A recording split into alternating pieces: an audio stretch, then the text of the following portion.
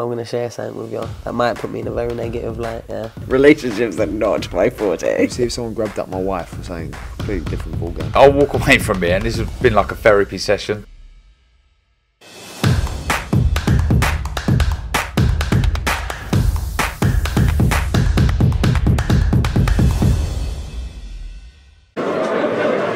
Andrew McCART, IFL TV, proudly sponsored by Everlast. I'm here with Dean the Machine Dodge. We're here in Liverpool, man. It's quite busy in this hotel right now, but I hope you can hear me. Yeah, you're weighed in, you're fueled up, ready for Saturday night? Yeah, man, I'm buzzing for it. I can't wait. Yeah, just refueling now, getting the hydration back in me, and fueling up, and I can't wait to go for tomorrow night. Talk to you about Aqib Fiaz. It's another tough test for you. You've had two back-to-back tough tests, two losses. You need to get back in that win column. So is this going to be the best Dean Dodge on Saturday night against Aqib Fiaz?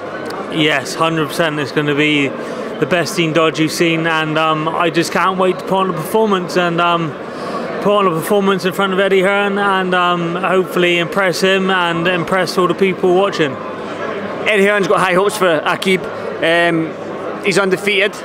He's doing all the right things so far. Like I said to you, Eddie Hearn's got high hopes for him, but are you that man to upset that apple cart and get a wee contract from Eddie Hearn? 100%. That's the plan. Upset the apple cart on Aqib's trail, and hopefully get signed by Eddie Hearn, and hopefully he can do something for me. You obviously had two back-to-back losses in your last two outwins, man. What does another loss do for your career? Is that you done? Is that you written off? Or do you feel like, because there's a lot made on these zeros for fighters and wins for fighters. Three back-to-back losses might mean, what does that mean for you? But obviously, it's not going to happen on Saturday night in your mind. But can you come back from that if that does happen? Yeah, I think I can come back from that. I'm a very, very tough opponent. You know what I mean? I think I'd give anyone in the UK in my division a very hard fight, but saying that, I don't think Aqib's going to be able to deal with my pressure. He's had some fights, and this toughest fight he had was against Kane Baker, and Kane he's not a solid puncher, he's not a hard puncher, and he give Fiaz some problems. At the weigh-in, Fiaz didn't look very good. He looked very unhealthy. I don't know how he makes the weight. I don't know what he does to make the weight, but he didn't look good. I don't know if that's going to play in my hands tomorrow, but we'll soon find out. Can you knock Aqib Fiaz out? Yeah, if he doesn't move and sits there and doesn't move, I can knock him out 100%. But it's professional boxing. You got small gloves on. If you hit anyone in the right position at the right time, then I think anyone can get hurt. But I'm not gonna say yes, I'm not gonna say no. Just have to find out and wait and see. This fight week, there's been quite a bit of talk on Campbell Hatton against Aqib Fiaz, and just everything around those sort of fights that I spoke to Eddie Hearn about, and he said Aqib Fiaz and Campbell Hatton's a future fight.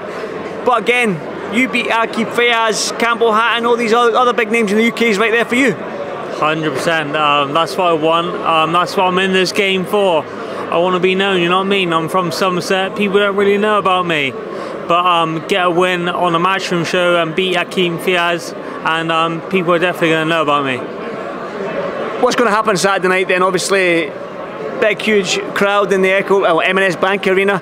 Live on DAZN, you've got an undefeated opponent ahead of you. What's going to happen? I'm going to be there to upset the apple cart. That's what's going to happen. I can't promise how I'm going to win, but I promise I will win. One more question from me then, before I let you go in and fuel up a little bit more. I've seen you got a big bag of food down there, so you're obviously fueling up to get nice, big and strong.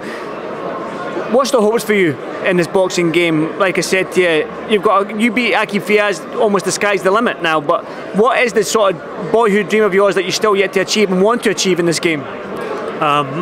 My ambitions is still the same as when I turned pro. I want to win titles. I know you got to sell a lot of tickets, and that's hard. But if I can get the backing and someone supporting me and putting on shows from where I'm from, then that can be done. I have a lot of support. I sell quite a few tickets on the road, fighting away. So hopefully get some big wins and then get some wins against people who are credible and done things in the sport. Aqib's he's a big ticket, so that's something that I'm not. So beat him, and doors can open up for me. Listen, Dean, we hope you all the best. Wish you all the best for Saturday night, and listen, keep fueling up, keep eating, my man, and I'll see you soon. Thank you, brother. Thank you, Dean. Thank you.